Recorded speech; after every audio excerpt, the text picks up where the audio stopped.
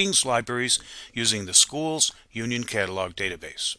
This is John with Opal's Library Systems, and in this tutorial I will be returning an item borrowed from a lending library. I will be using the Greater Southern Tier BOCES School Library System library. Thank you very much to GST. And I will be returning the item to the Horseheads Middle School Library. Thank you, Horseheads, for letting me use your library for these recordings. The first thing I'll do is go up to the ILL tab, click ILL, and I won't be using responses because responses are used if I'm lending somebody some other library an item. I will be clicking requests as I have requested an item, it was received, and now it's time to send it back. So I'll click requests, and in a moment right here you'll see that the request came up.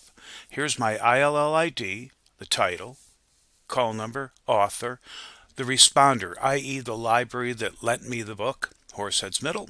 It was requested on 2/7/22.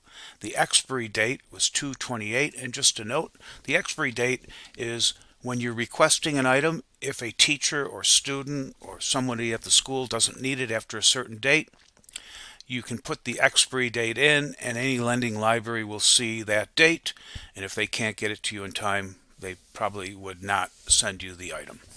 And you also see that the item has been filled, and it was filled to my library, the GST, Greater Southern Tier BOCES School Library System library. So to return this item, I will click the item ID, ILL ID. Here we are.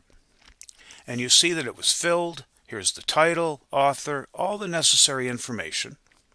The borrower at my library was John S. There's no ID, and I'll mention this again. In an electronic transmission in the state of New York, you never want to put, or you cannot put, a user's name, a student, teacher, somebody at the school's name, and their ID in a single electronic transmission. So you'll see that the borrower is John S., and that is just to help me when the book comes from the lending library to know who to give it to, but you'll not see an ID here. You'll see that the Horseheads Middle School District, Central School District, the middle school, lent me the book. And here's a few notes that you can put in anytime you're requesting or returning books. You can put in notes. All right, so I've got the record on the screen. I'm going to the very bottom, and you'll see some options. I can request a renewal. I can return it. I can print for a shelf lookup.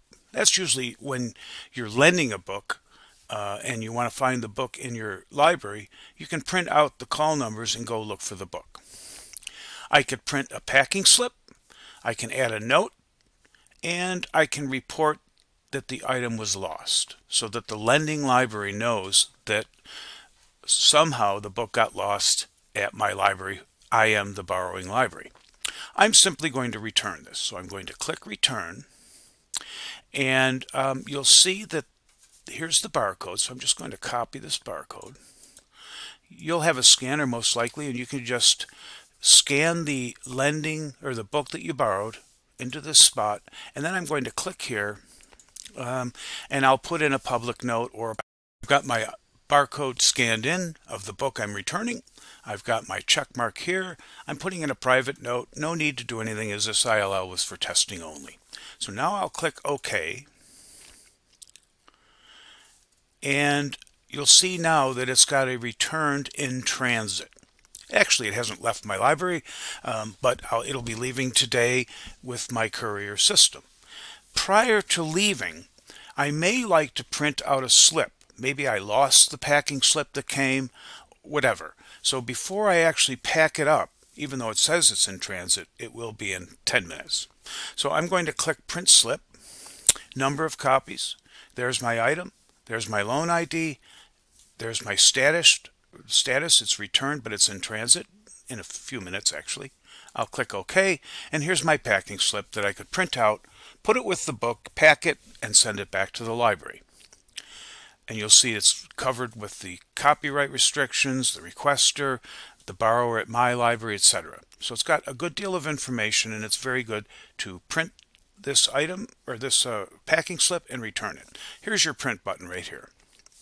If there's any questions or if you need some support, please email support@opalsinfo.net or call 877-331-1022 and ask for tech support. We're always glad to help out. Thank you.